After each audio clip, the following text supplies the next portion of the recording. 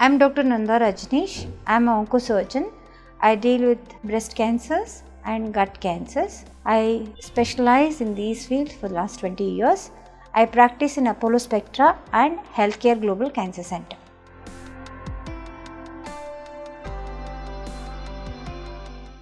Any flesh colored lump in any parts of the body, it is most important where it is situated to diagnose or to know what type of lump it is and how long it has been growing. That is also very important.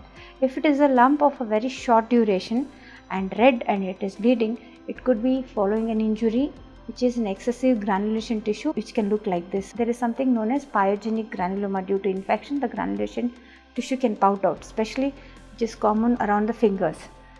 But if this type of red flesh lump is going on for more than 2 months, then we can think it could be a special type of skin cancer, something like squamous cell carcinoma, basal cell carcinomas, depending on position and site of these lesions.